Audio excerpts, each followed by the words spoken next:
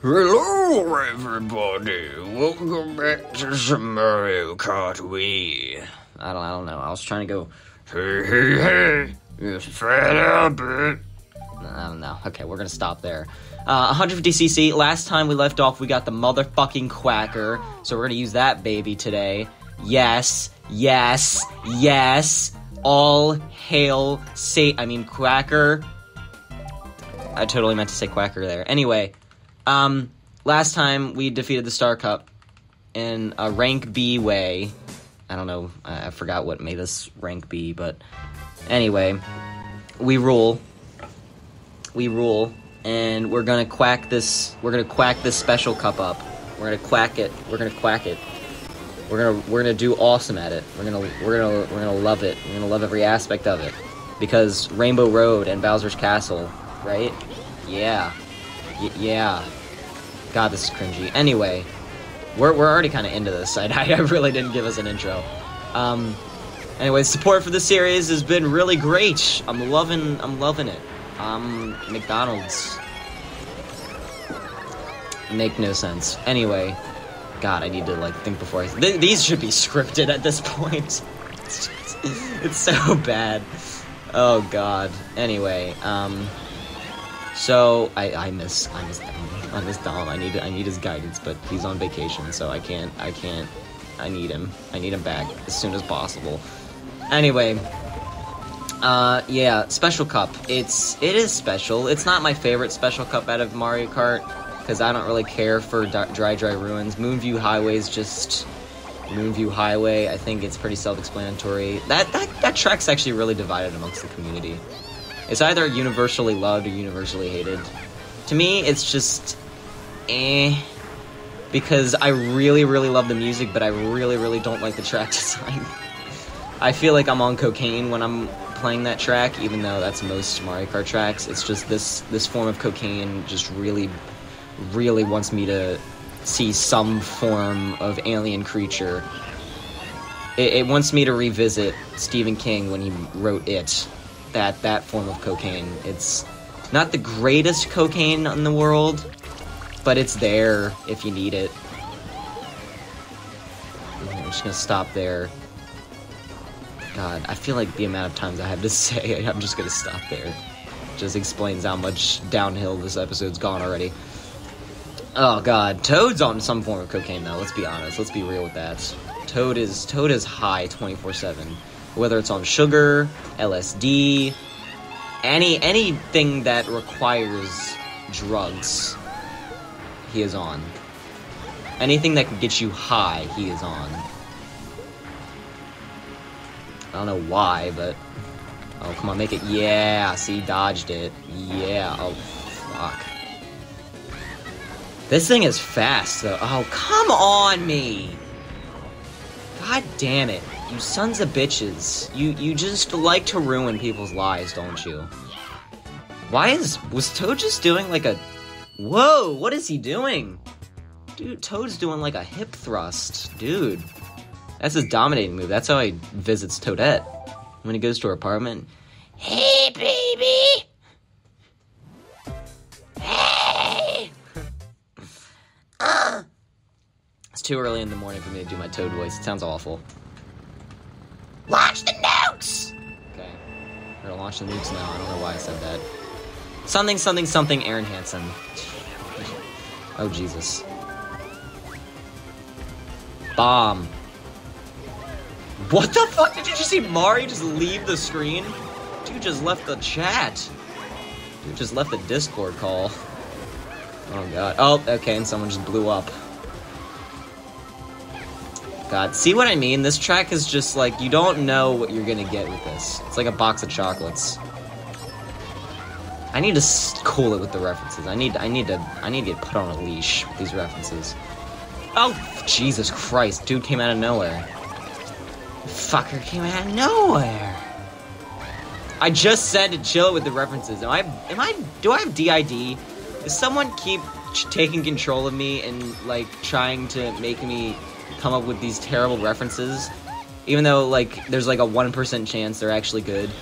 Like, I did not want, I don't think anybody wanted me to reference the 40-year-old virgin while playing Mario Kart Wii. It just doesn't mix. It doesn't. It really doesn't. It's like saying it's Britney, bitch, but playing a Lady Gaga song. Not the best thing in the world, but you said it, and you regret it. Oh god, that's a truck. That was a terrible analogy. Oh, Jesus. That lady seems in better days. And she hasn't seen any dick in a while. Oh, Christ. God damn it. God damn it. God damn it. Sons of bitches. Oh, step on your right foot, don't forget it. Okay. Calm down. Calm. Collective. Calm. Collective. You are strong. You are beautiful. You are smart. You are special. Oh my god. God, this thing has, like, insane acceleration. It's kind of insane how much acceleration this bitch has got. Okay. Let's go. Actually, I shouldn't say that. That was bad. Anyway, we did it! We quacked that level up, baby. Yeah. Yeah. Like the video. Oh, man. Bowser's Castle, baby. This one probably my least favorite because it just feels too Double Dash for my taste. It just feels like I feel like I'm playing Double Dash most of the time. I mean, there's a couple aspects I like. I like this room with, like, the demonic presence in here. But this is Bowser Castle. This isn't The Exorcist, okay? I don't need any demonic, possessed room to tell me when I need to trick and when I don't need to trick. And I don't need... I mean, this is pretty cool. A giant flame... I mean, I feel like every Bowser's Castle level has a giant... Holy shit. Has a giant flaming Bowser mechanical robot in the background. Oh my god. Dude. But this level does have a crazy shortcut, though. It's just, I'm not good at this game, so I can't do it. Oh, fuck. Not the fireballs. God damn it!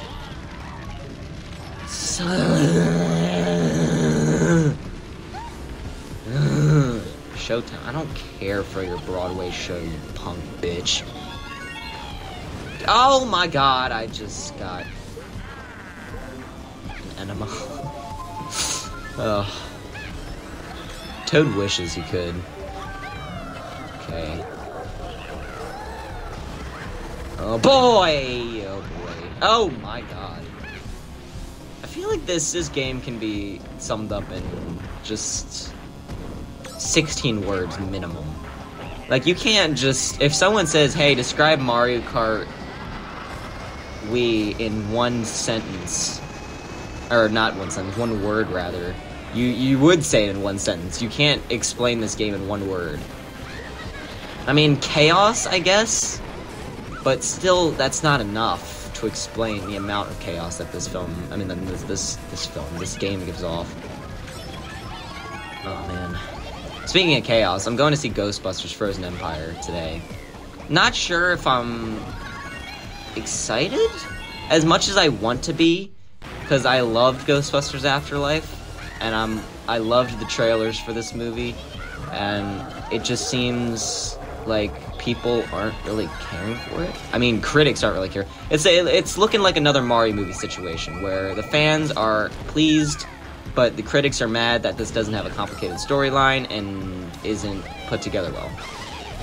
Again, like the Mario movie, it's Ghostbusters. It shouldn't be taken seriously. It should be a fun time where it's just a nice popcorn movie, you know? You shouldn't be looking at the deeper meaning of Ghostbusters. It's Ghostbusters.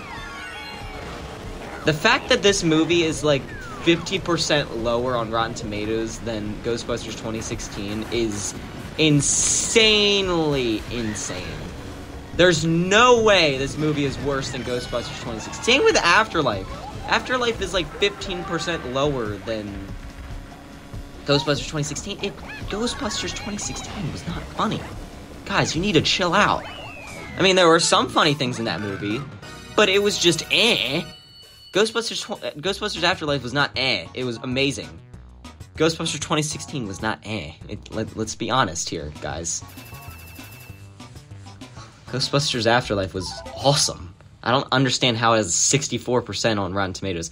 The fact that Thor Love and Thunder has a higher Rotten Tomatoes score than Ghostbusters Afterlife is just tells you how far gone Rotten Tomatoes is.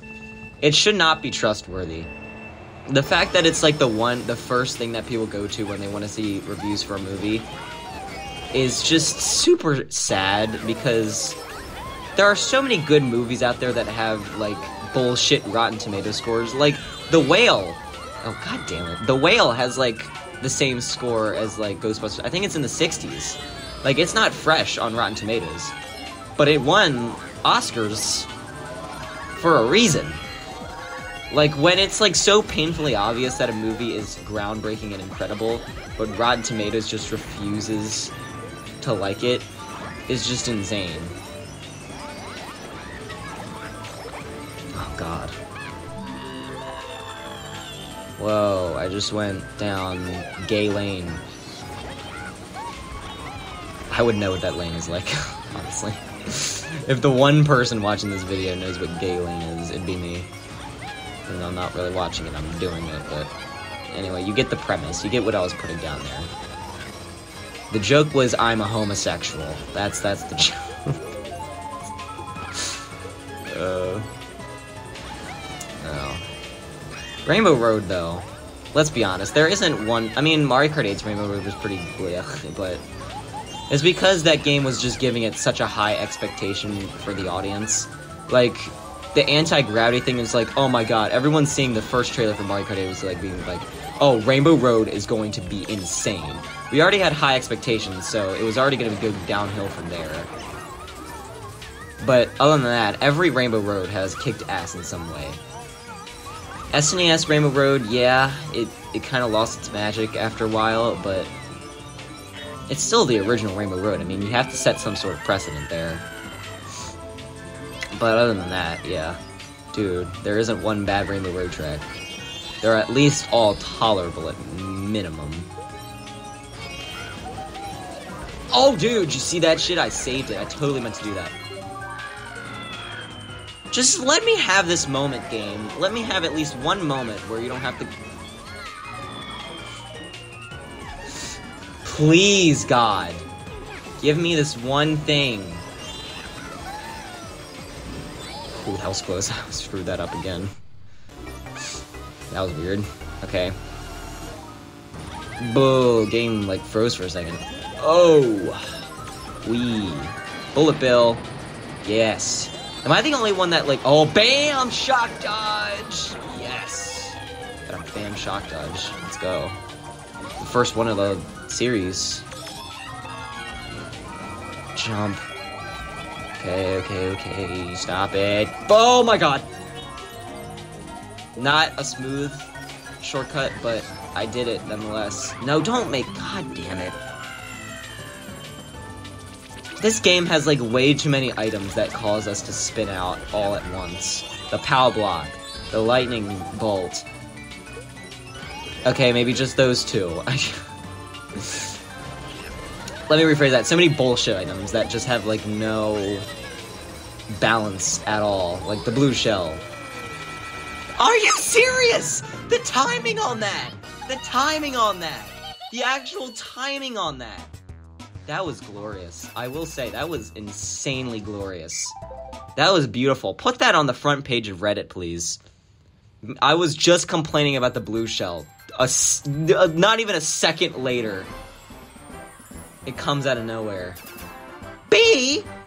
Bullshit! Are you serious? I got 57! I don't care! Do I look like I care? I mean, honestly, Daisy, not the best. Her voice is annoying as hell, but I don't. Thank you for watching. What did I say in the last episode? Peck that subscribe button with your peck. I meant beak. I didn't mean for it to come out that way. Oh god, I'm really tired. I just want to send these to Marcus and go to bed. At 9 o'clock in the morning. It's 9:23 currently. In the morning. I woke up an hour ago. Oh my god.